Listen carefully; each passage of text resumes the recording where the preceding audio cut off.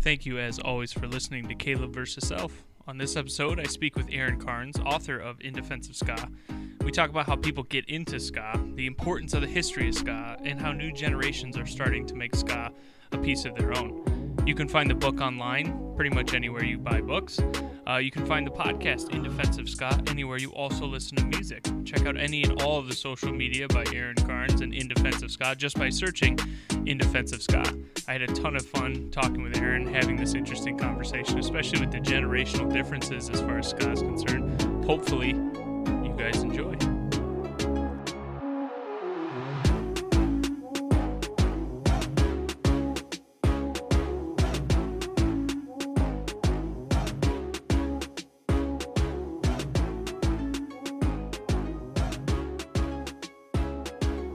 So Aaron, like I said before, thank you so much for making some time and hopping on here. Sure, happy to. Ska music. Yeah. Why? And I know you outline a lot of this in the book, but just in a summation for you, why do you feel like it gets such a bad rap? Why does ska get a bad rap? That's a complicated question, but I think that there's a couple main points. I think that the fact that I know actually let me preface this question and also my answer in that Sure. ska tends to get a bad rap in the US.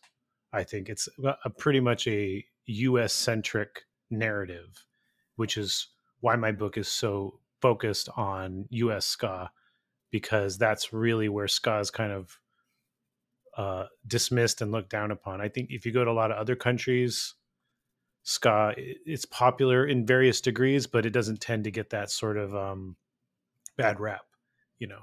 And in some countries it's particularly big, and like Mexico or Japan or some of these other places, various countries in Europe, Latin America, whether or not it's super big in any of these given countries, it's not really looked at like, oh my God, that's so embarrassing. You know, people trying to pretend that they never were into the music, or, you know, journalists outright dismissing it, and critics like unwilling to review it, and, you know, all of those things. Anyways, it's a US thing. So let's keep that in mind as I answer that question, because I think that there's definitely an issue in the US of happy music. I don't know what it is.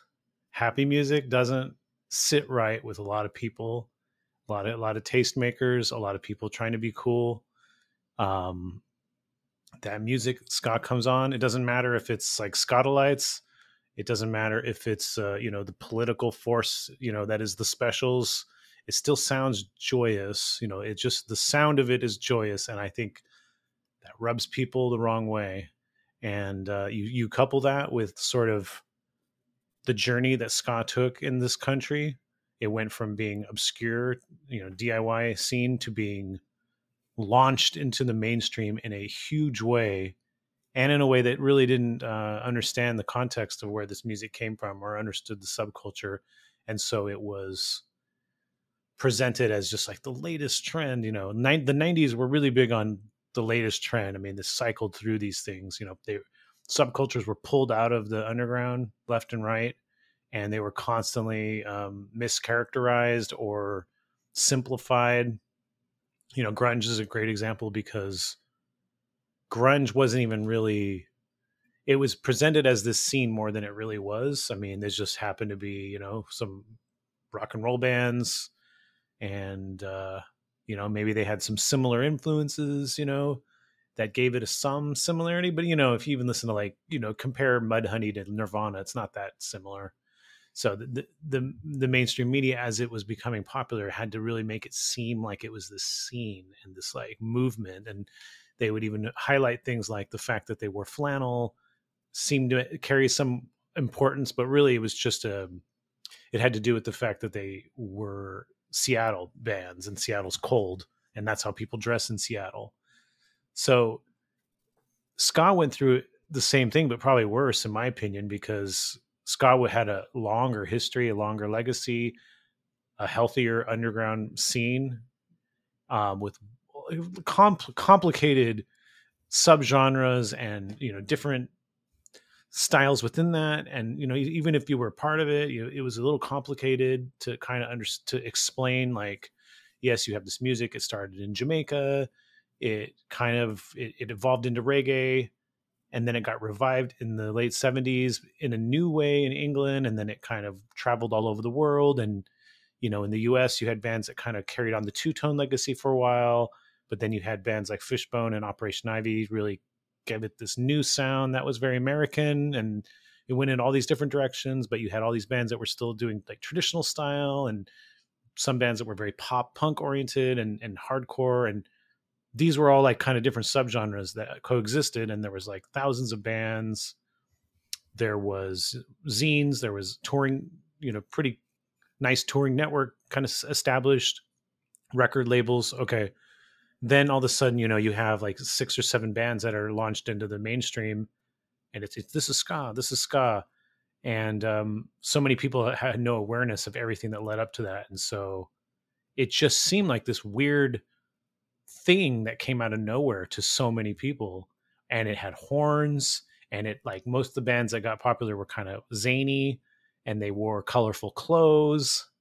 And then it kind of, went out of fashion. So many people, what they think of when they think of ska is that, and they think that it was this goofy trend by a bunch of like dorky kids from Orange County. So Right.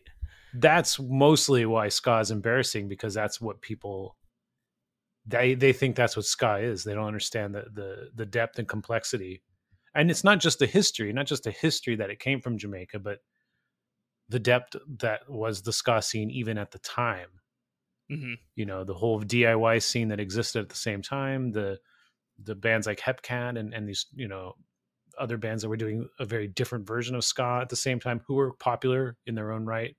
So my main defense in my book, I take some specific defenses, but my main defense is to educate and expand the knowledge of ska, because my theory is that if people know more about ska, if they know about more bands, if they know about more aspects of the subculture, they will be less likely to make fun of it, and be, either they'll appreciate some of it, or they'll just, feel like, okay, well, maybe my dumb superficial jokes don't quite line up to the reality of it.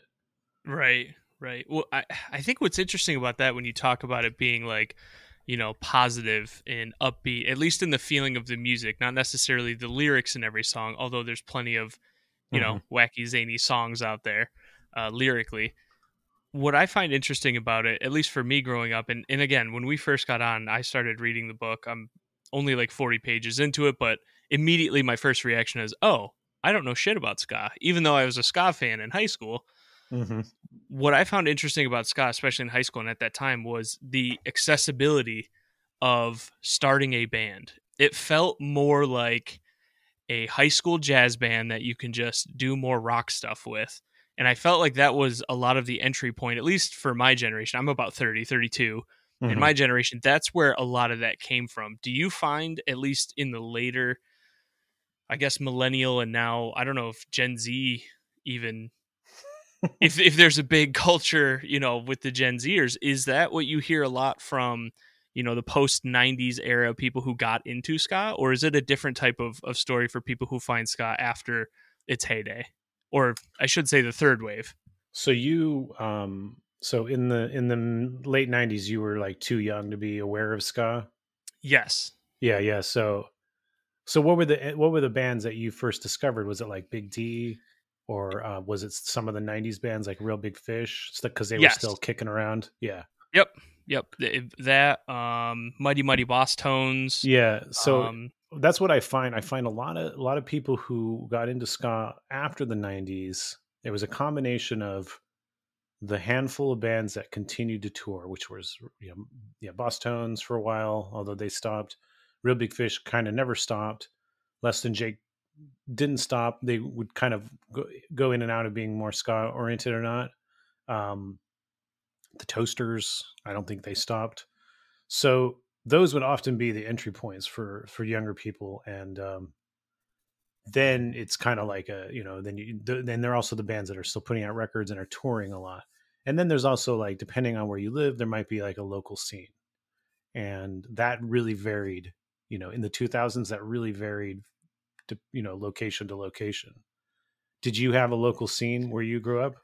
No, no. Okay. I grew up in Rochester, New York, so I'm out in Western New York, and the scene for ska was very like high school battle of the bands, and like I said, it was more accessible because every high school has orchestra or jazz band or concert band or whatever they called it, so you could easily get a couple of horns and people who could play them, you know, relatively well, so it would cover up or mask some of the maybe deficiencies in the other, because it's not like a lot of kids went to school or public school and played guitar or drums, in that style, but it felt more accessible. So you would have the battle of the bands, and we'd be, oh yeah, well, we could throw together something.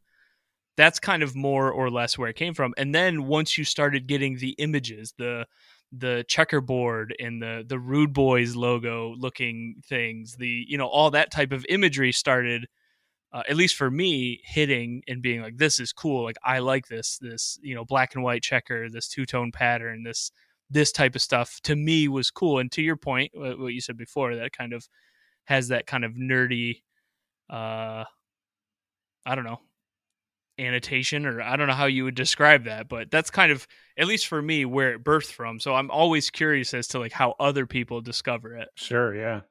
I mean, I think that's not an atypical story for your age, and and like I said, I think it depends on where you were living. I got into the music before it got mainstream, and there was, I feel like, a lot less of that, because I feel like the mainstream kind of really pushed that, and then that it kind of lingered for a while after, like I these think that's sort of fair. these visual, and nothing wrong with, like, visual, like the checkerboard or whatever, but that's not really, didn't feel like that important to me and to my peers and to the bands that I was interested in.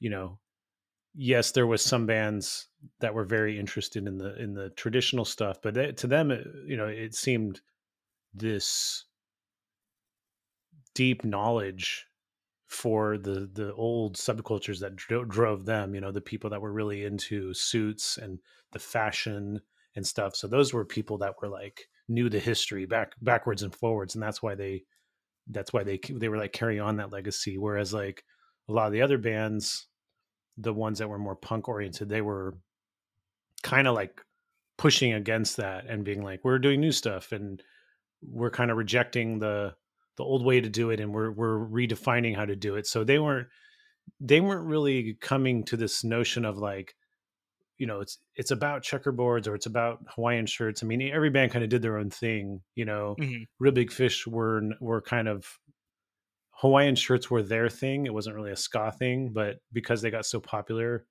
it kind of put this Hawaiian shirt connection to ska. And same with like Money Boss Tones, and like plaid was uniquely their thing, but to a lot of people that it had some sort of significance to ska. So I think, like, some of the lingering effects of it having been in the mainstream, and so having this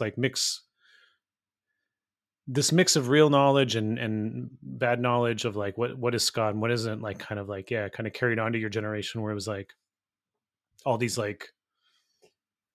visual images and symbols and stuff. Like, I mean, I don't know, like, again, like that stuff didn't seem that important in the early 90s. It was like everybody dressed totally different, the bands dressed different, it was about the music and about the scene itself.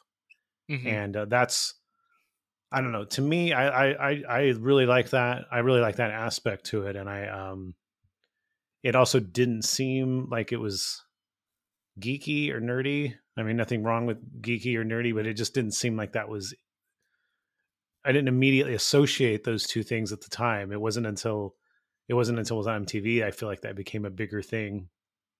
Yeah, I think that's fair, but the impact, that lingering impact, Yeah. I think, is what I'm guessing, and I haven't finished reading the book, but I'm guessing that's what a lot of my generation was missing to really appreciate ska for what it is, and even what it became to some degree. Hmm. Like, I had no idea the history of the second wave, if you will, and how it was anti-racism and all Sure. that type of stuff. I don't know. I had no idea. All I knew was, we're skanking around, we're having a good time, we're just being, free to express whatever it is that we want to express in that given moment. You know what I mean? Like, that's what it Yeah, felt like then. I had no idea of the history, and I feel like that was, looking back on that, a key piece to really appreciating and having that appreciation that could carry over for a longer period of time, unlike what it did, at least for my generation. sure. Yeah, I mean, I feel like the bands that were getting popular in the '90s and the fans, we definitely had, you it wasn't handed to you the knowledge of where ska came from, but most of us were eager learners, and we quickly learned that, oh yeah, there was, you go back a decade and there's two-tone ska, and then you go back another decade and there's Jamaican ska. I remember taking that journey pretty quick once I got into the music. So, and I feel like pretty much all the people that I knew that were ska fans, we had at least a basic understanding of ska history and the anti-racist roots, the political roots, all these things. And we even bands, I know Real Big Fish, those that's not a political band, but they know and they respect the history of ska. You know what I mean? Yeah. So that seemed like a truth in the '90s. Yeah, it is interesting, the 2000s. It's also interesting because, like, in a lot of ways, pop culture really went further into looking down at ska, like, in that time period, the time period you're describing. Like, Mm-hmm. you see, like the first chapter, I think you've read the first chapter. There was all this, like, sudden, like, issue with, like, bands, like, I mean, there was, like, if a band member used to be in a ska band, it was like they were outed for being, like, like, Yeah, it was the worst thing. It was the worst piece of PR for them. Like, it was like everyone feared it was career ending if, like, some band, oh, your drummer used to be in a ska band. It was like a big actual deal, because what was popular in the mid 2000s in sort of alternative music was, like, very, very serious music, kind of, like this post punk stuff that's, like, very manicured. It's very manicured image and very, the opposite of what they yeah. projected ska image to be.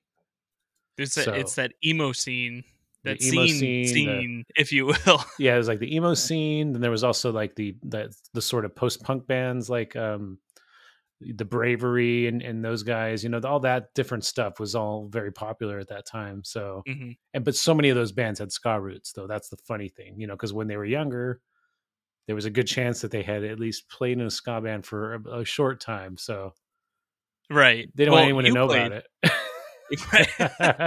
You got to hide that dirty laundry so nobody finds out. Yeah, but I guess, someone who's younger, like the younger generation like yours, I don't know if you're quite affected by that in high school yet. I'm not sure if you felt a difference when you got a little older. As far as The my view of appreciation ska, yeah, no, how, yeah, ska, I think for most people, especially in my time, right, that mid 2000s, mm-hmm. it became like a kind of like the cringe moment in your life, right? That's what Mm-hmm. it felt like after the fact, because you were free to express whatever it was you wanted to express. You know what I mean? Like, again, you've got that, upbeat, you've got that, simple. I shouldn't say simple because it gets a lot more complicated. But when you first, like, start trying to write ska music, right? You've got your 4 beats, you've got your 1, your 3. It's very straightforward. But your expression in that was very, like, whatever. Like, nobody cared what you were doing, skanking around, for lack of, any other term that I could think of. But as you got older, it turned into, like, a kind of a cringe thing. Like, I think of, like, on Reddit, I think there's like people posting, like, their old kindergarten picture when they had a bowl cut, that type of stuff. That's what it felt like. Sure, yeah. But starting to read this music and listening to some of your podcasts, I can understand a little bit better now. why that history is so important to appreciating the music for what it is. I feel like Did it's more important than a lot of other yeah. genres. Did Sorry, go you ahead. have like so did you go away from the music and Yes. then so what got you interested in the music again or learning about it? Honestly, it was just coming across your book. So So so I go ahead, go ahead. so you saw my book or something and you're like, "Oh, I used to like ska. I'm curious to see what this guy has to say about it." Bingo. Bingo. That's exactly what it was. Did you immediately resonate with the tone of the title and cover, like it being like Yes. I'm yeah, so you immediately go like, "Oh, I get it. Ska is embarrassing, and this guy's going to explain why maybe it's not so bad." Okay, I'm Uh, curious. It's very fascinating to me. That's exactly what it was. I was literally on Instagram scrolling around and being like, "Wait a minute. I remember being like playing in a ska, or I shouldn't say playing in a ska band. Like we got together, we wrote like 2 or 3 songs and we played at a lock-in at a bowling alley in high school, Mm. which is a very like, at that time that was it felt like the ska thing to do. But yeah, just scrolling around and I see this and just the title of the book, I'm like, oh yeah, I definitely understand why somebody would go out of their way to write about why ska isn't bad. Yeah, some of the. I mean, I've learned about some of this stuff later, but like some of the reference points to people who are younger than me, I were not things that I was familiar with even at the time. Like um, Tony Hawk is a very major is a huge major entry point to a lot of people. Huge. Huge. I never play. I mean, I have played Tony Hawk now, but at the time I didn't play Tony Hawk, and I wasn't familiar with any of that, because I don't know, it just really didn't have interest to me, so it wasn't, it wasn't a thing. But to other people, it was like this was the very first exposure to ska music because that Goldfinger song plays in like the opening scene or something like that, right? Hmm. So everyone heard that, and that game was a huge hit. So everybody has like different entry points to ska, and it has an impact on sort of their take on the music. And I hope that whatever that entry point is, that people spend more time and learn more about it, because whatever your entry point is, even if it's the best possible entry point, there's so much more to the music than whatever that thing is. And I think this is true for all genres, but for some reason, like I think ska is like this thing where people are like want to define it so specifically, when in fact, like it's like there's so many, it has so many facets. I mean, you can take like a band like Choking Victim, which are like anarchist punks who sing about how much they hate cops, and this still falls under the banner of ska, just like an OC ska band does, or like a soulful like traditional ska band like Hepcat does. And I think it's a fun journey to kind of really see all the ways that people have taken this music and made something uniquely theirs out of it. Yeah. It's funny you bring up the Tony Hawk Pro Skater thing, because to me, that video game was the entry point for literally my whole generation as far as music. If every single song on that soundtrack, everybody knows, and they have that connection with it. And I remember Yeah. specifically, there's a demo of Tony Hawk Pro Skater that we got from Toys R Us. You could only get the first level, but we played it so much that like you knew you knew all the songs on the soundtrack. And even now, I might not be able to name it, but as soon as I hear it, I'm like, oh, Tony Hawk Pro Skater. That game was a shit. This song is awesome. Let's fucking go. Like, Yeah,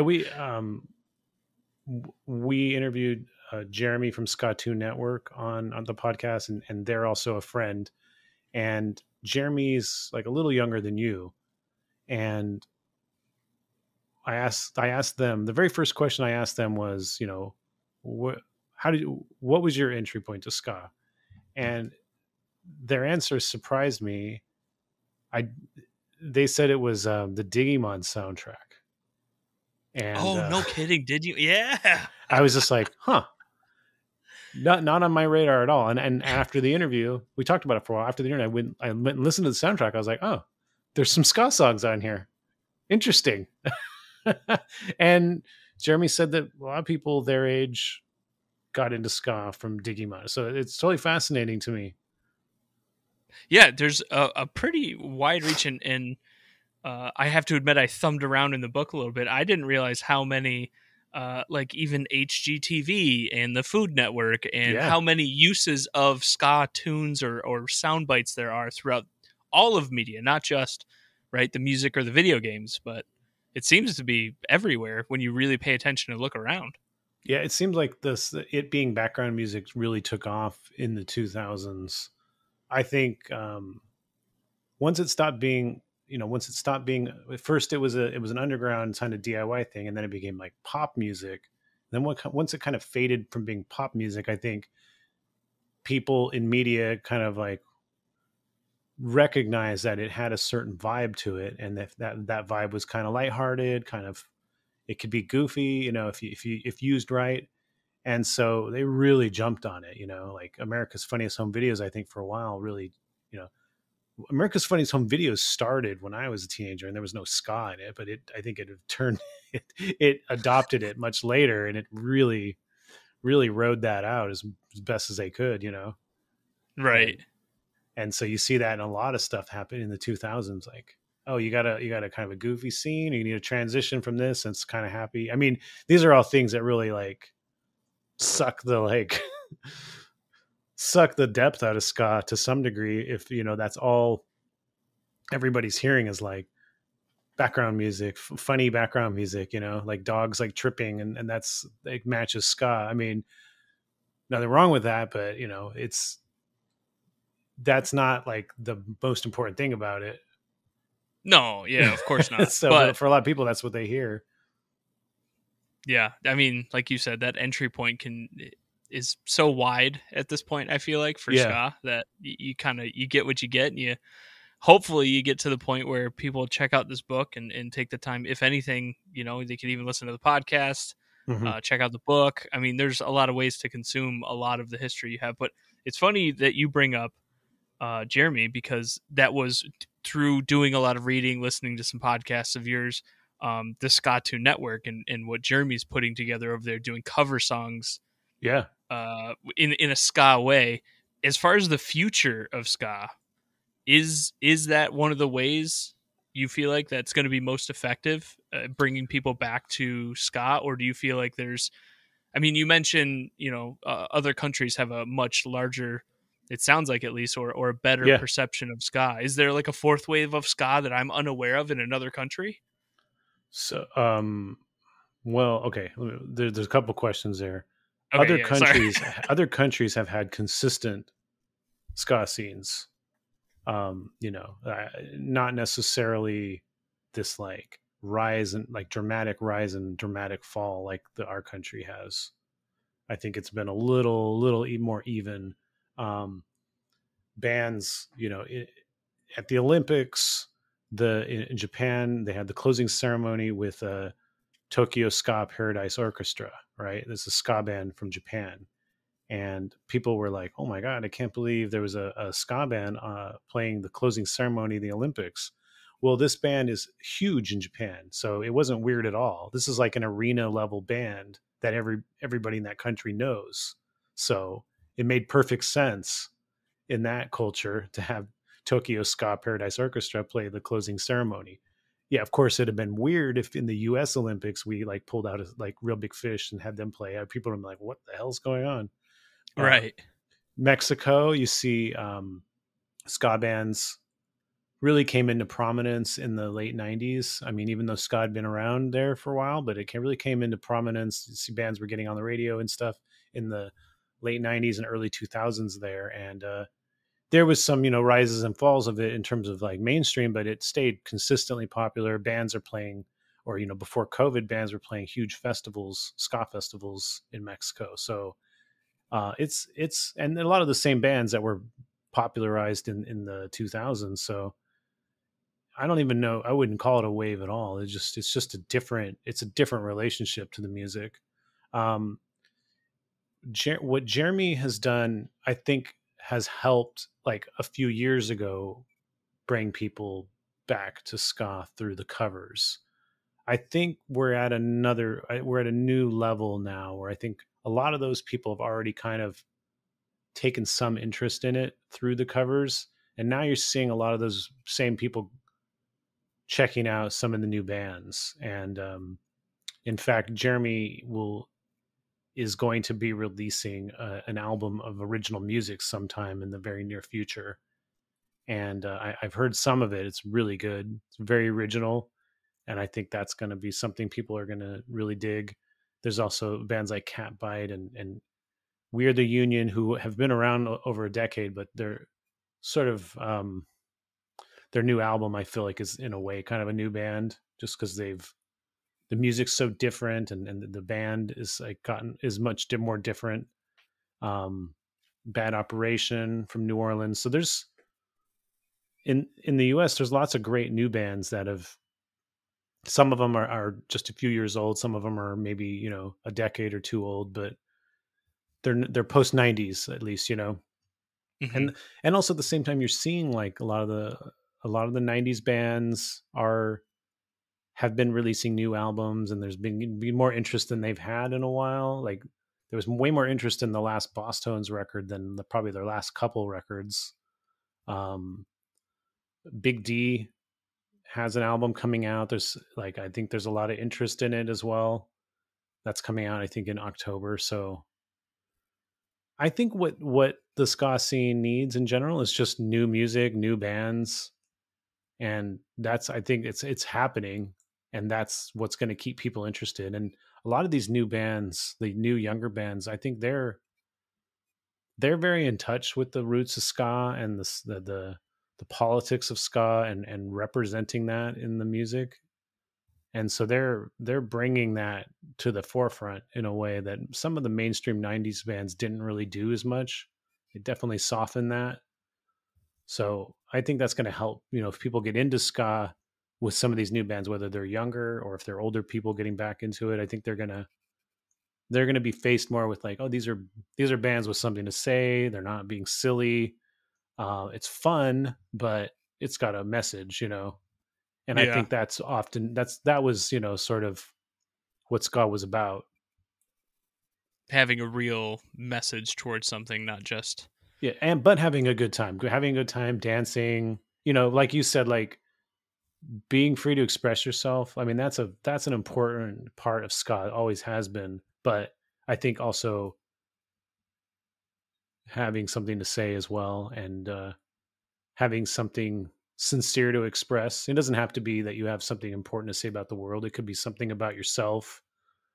Um, you know what I mean? Just not your classic I work at a burger shop tropes and got famous type of thing. That's fine too, but I mean, I think that needs to be balanced, or at least people need to understand that that's just a piece of it. Yeah. Right. And I feel like that, like, I might be repeating myself a bit, but that's definitely something that sticks out. And now that I'm like rediscovering through your book and your, especially your podcast, realizing how much more there is to all this, Hmm.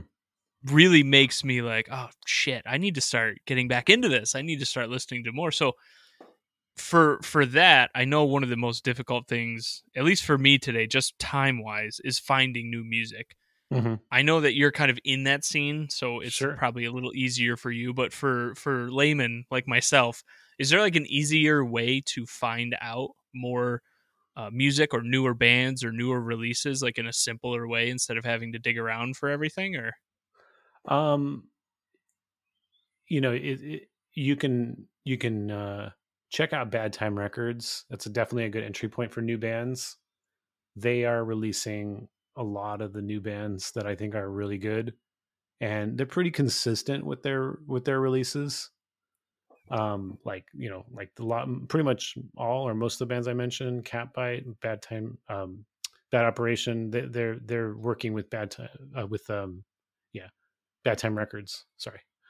no worries. um in terms of, yeah, it's just in terms of discovery. If you start discovering Bad Time Records and some of these artists, and you start, or in defense of ska, me, start following us on social media, I think you'll quickly discover new music, and just people talking about new music and talking about old music.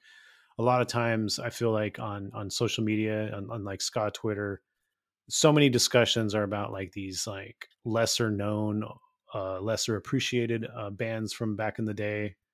There's a lot of like appreciation for like, oh, who were these like really good bands that didn't get the attention that they deserved. There's so many of those conversations happening all the time. Bands like ME330 or Slow Gherkin or some of these 90s ska bands that are just like, they weren't on the radio and they did really unique versions of ska, and their music holds up really well. So I mean, Gotcha. that's what I would suggest. So for you, right, Sure. with your ska band back in the day, that experience, what sticks out to you the most getting into ska music and starting to play and starting with Flat Planet and doing all that? Is there a moment for you that really defines like your experience with ska? um I think that getting into the scene and getting to tour and meeting all the people and the bands was probably was the best part of that experience. I think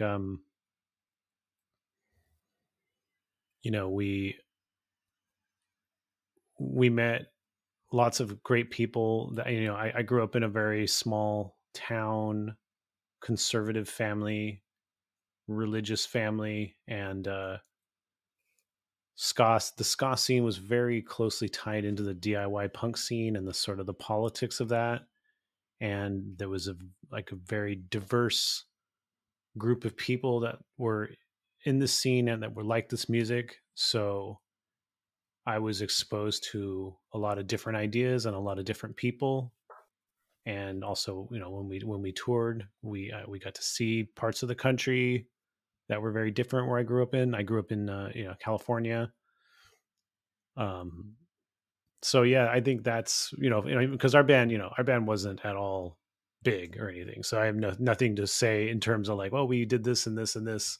We tried, but we didn't really get that far. But for my personal experiences, it was that's what was really sticks out to me and was really valuable and has like impacted my life. Decades later. Um, I sometimes wonder if I would have you know progressive good ideas about the world and know interesting people had I not started there as a teenager and early in a young adult through ska and then the ska punk scene. Because Just being otherwise, exposed to yeah, more otherwise I people was and in ideas. like church and youth group and these other things, which yeah, it was kind of more in the extreme end of that, the I church.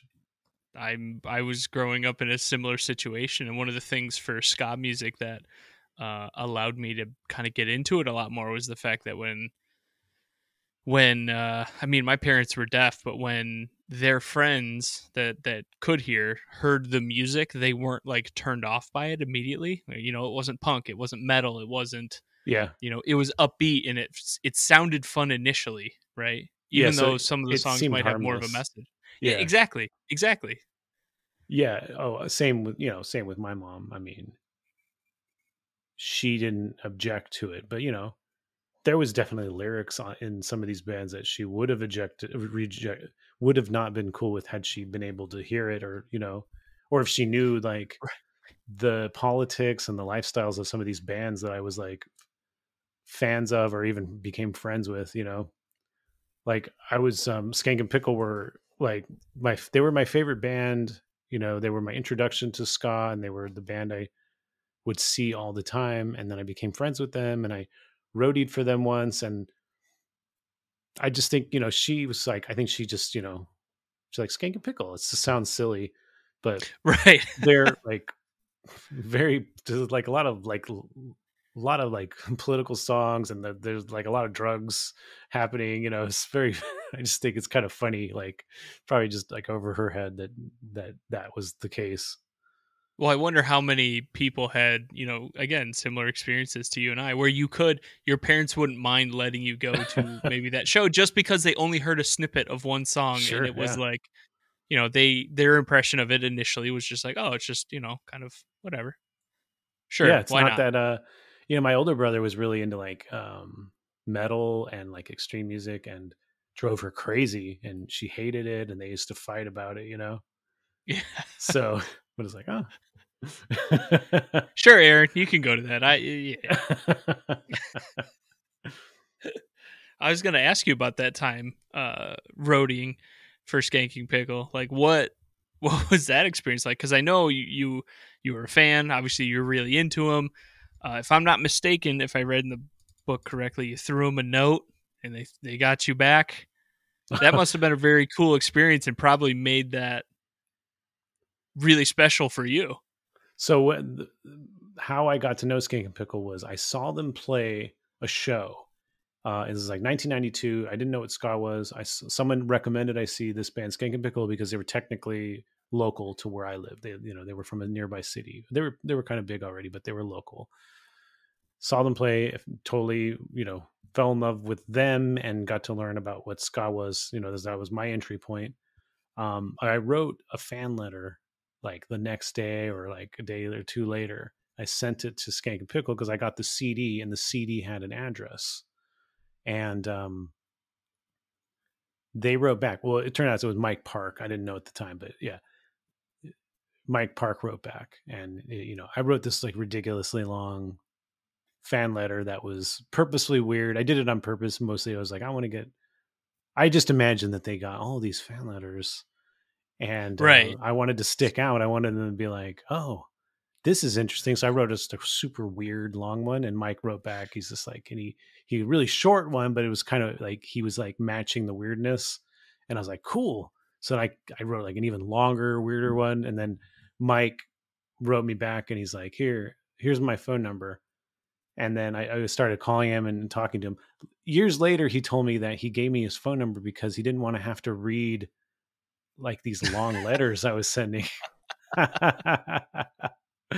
So yeah, he started just like, I started hanging out, go to the shows. And then like, sometimes I just hang out with Mike and, some of not as much the other members at first, but I did kind of get to know them because I was around them at the shows.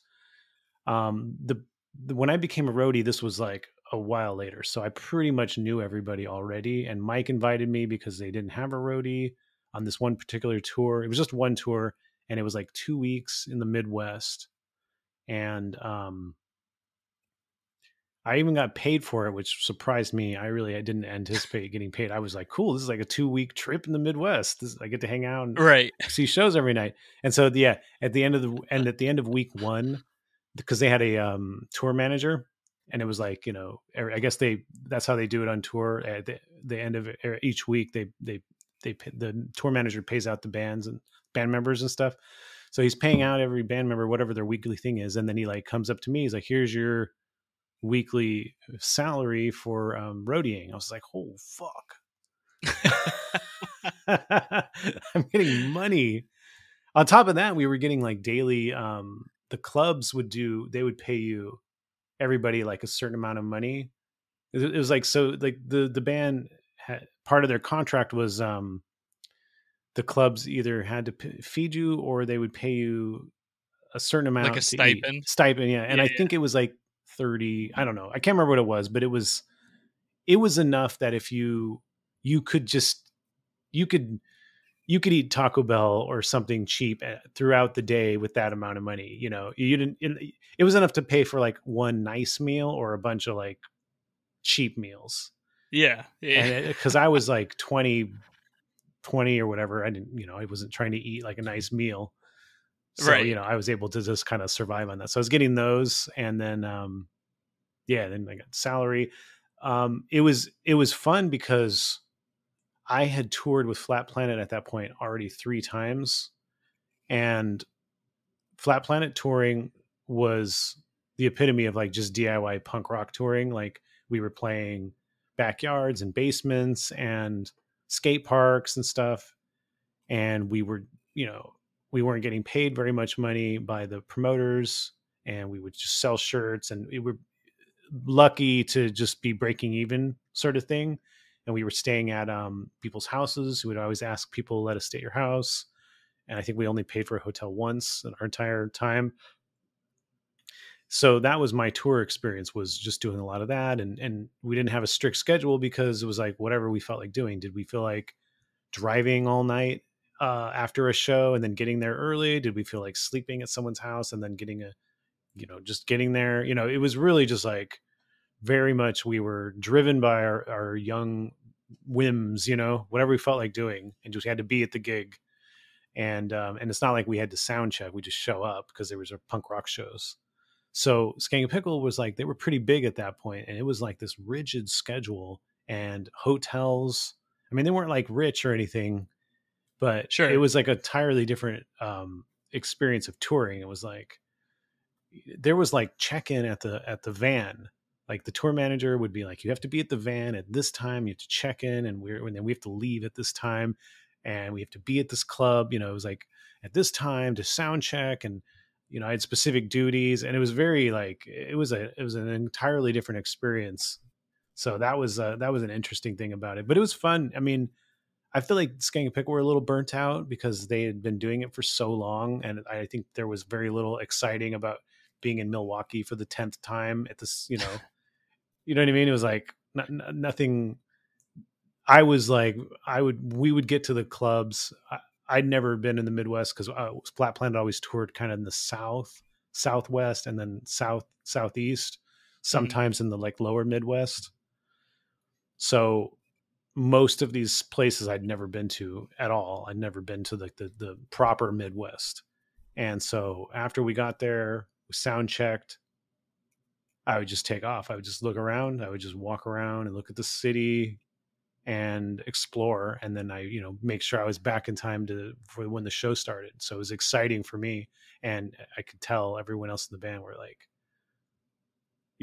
they just get to the club, It- sound check, have some beers. Uh, you know what I mean? yeah, I They mean, were, for them, I'm sure at that point, yeah. every city looked like the last city, and Hmm. every club looks like the city. Yeah. Yeah. They're just living a Groundhog's Day when you do it probably as hard as they did, right?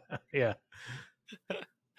As far as ska in and of itself, I know, again, you're a lot deeper into the culture, but when people who you can tell haven't been exposed to ska have those conversations with you, do you run into more people that are closeted ska fans, or do you run into more people that are like, I don't know what the hell this is?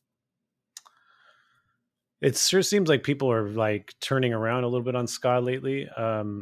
When I started this book in like 2013. It was like a 7-year process to write this. I finished it in like early 2020.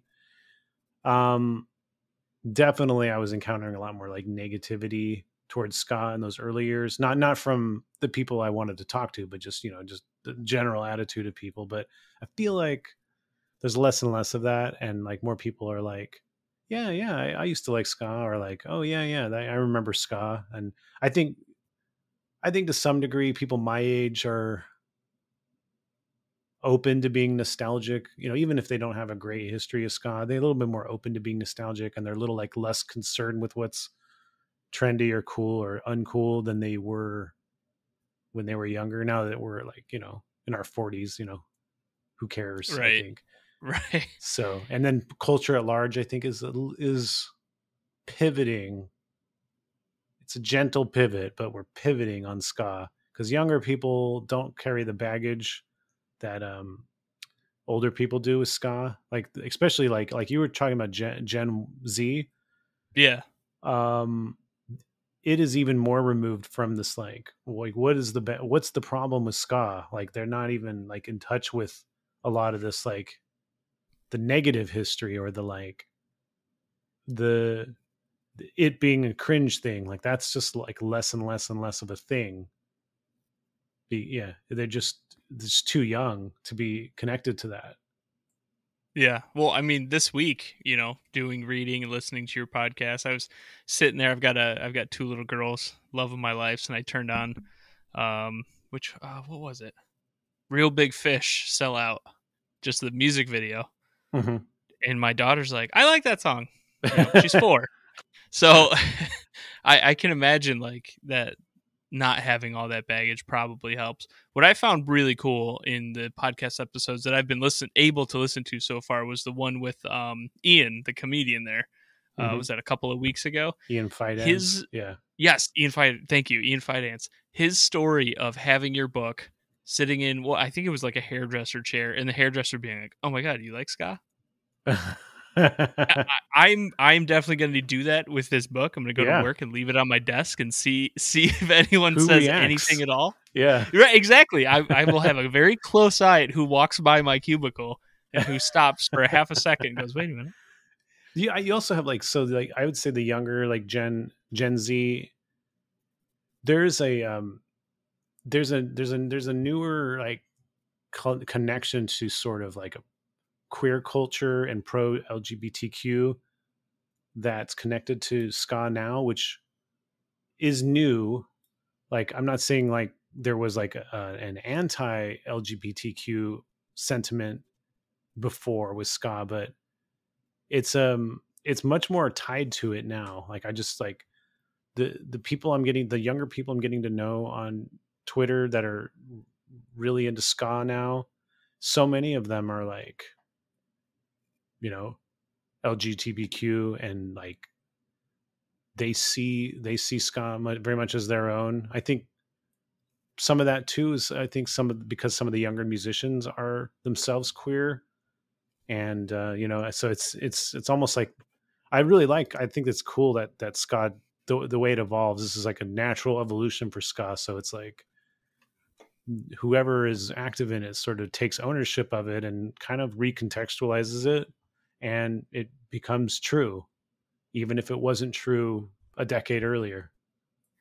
That's interesting because I mean, we started all this whole conversation with me being like, "Oh, well, it was just a way, you could express yourself. Nobody cares." And I wonder how much that has to do with that, Yeah, growing obviously community where for them it's a, if I'm going to be what I'm going to be, if there's a home for me where people will just accept you for exactly who you are, yeah, Scott seems to be a great place for that. yeah. And you have Jeremy from Scott 2 Network is non-binary and very open about it. And then We Are the Union, the album that they put out this year, a really good album, is about the singer coming out as a trans woman. And so it's kind of the album really documents a lot of that journey, and it really has resonated with that community as well. Um, and there's a lot of like other like lesser known bands where there's a lot of like queer members and stuff, in the newer ska scene. So Sure. it's interesting. It's interesting. It's really cool. Yeah, it's if that baggage starts going away, coupled with such a in-depth kind of review, if you will, of the history in defense of ska, the book, obviously, and with your Hmm. podcast. Like, I really feel like, again, I'm barely into it. It's like 300 some odd pages. So I'm barely into it. And I'm already like, oh my God, like I already appreciate it that much more because I have a better understanding of the history. And Hmm. even like through all this, like there was I watched on, I think it was Noisy. They have like a little 45-minute documentary of two-tone ska. Even just Yeah. watching that and being like, oh shit, there's so much more depth to this than, I mean, obviously I've said it 100 times, but then I've realized, but I guarantee you most people don't realize the depth to this. And this book I feel like is going to be such a great exposure to people who want to get a little more of that appreciation for not just the music for what it is, but also for where it came from and how it progressed and how it slowly evolved. And granted, Scott has to get through this last little stickler of being corny or whatever from the late 90s, or the Uh-huh. commercialization of ska, if you will. I feel like that's what really happened, right? Just like with grunge, it was just commercialized to the max and then burnt out like a flame and all done. But once it Yeah. gets past that, there's definitely a lot more there, I feel like, that's coming. Yeah, I think so for sure. I mean, I think some of the way it was commercialized, I think was kind of part of the uphill battle, you know. And see, the thing is, a lot of those bands like continued on. Like we're talking about Real Big Fish. I mean, these bands, even if they were quote unquote one hit wonders, they had longevity in a way that I think a lot of the '90s one hit wonder bands did not. And that's because like ska is has like an appeal to it, and an ongoing appeal. So Real Big Fish, for instance, have had a pretty solid career for the last 2 decades, and they've played decent sized rooms. So is it because they had one or two hits in the 90s, or is it something more than that? Because they're kind of seen as a band with a hit or two in the 90s, and whoa, they're still touring, but they kept putting out records. They kept playing pretty good sized rooms. I don't know. I think you can argue that, yeah, maybe I think the hits helped them have enough of a like Exposure. enough exposure, to kind of get it out there to enough people. But it continued on, and then young people would discover it. Like a lot of young people discovered, like yourself, like it's not like you were listening to MTV or watching MTV in 1997 and discovered Real Big Fish. It's like Nope. a lot of people just kind of stumbled on it somehow, in the 2000s, and it's like, oh, this band, and this is a band I can go see because they're on the touring network. And so Right. then, yeah, so they're a fan of Real Big Fish because of that, because they're a band that's still accessible. They're a band that's out there. They're a band that's going to like put out a new record, and so you can be an active fan of them. So that's going on too. So I don't know. It's really It's just complicated, Yeah, but I think, it's complicated in a way that's engaging. sure, yeah. It's not just complicated for sake of being complicated. There's nothing wrong with it being complicated. I think it's just the fact that people want to make fun of it and simplify it. That's the only reason why it almost becomes like a little bit like defensive. Like, well, actually, it's way more complicated than that. Yeah, that's only because fair. there's all these people that want to be like, oh yeah, that's dumb. This thing that happened. Well, I appreciate all the time you've given me, Aaron. Anybody listening at this point, go check it out. In Defense of Ska. I know it's on Amazon for sure. I'm sure it's in other places. I'm sure it's in indie bookstores. If not, I'm sure you can ask for it.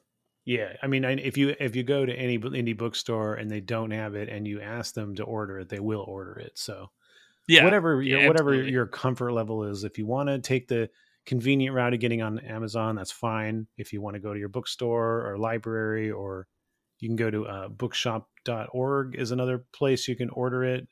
It's probably going to be a little bit more than Amazon, but it's going to support indie bookstores, and it's still fairly convenient. So it's fine with me, however people get it, because it benefits me and it benefits my publishers in different ways, but there's always a benefit. So I support however people want to get it, Absolutely. Well, it's accessible anywhere. If you can, check out the podcast In Defense of Ska. Check out Aaron on all social media platforms, In Defense of Ska. I'll have all the links in the description as well. Again, thank you so much for your time, man. All right, thank you.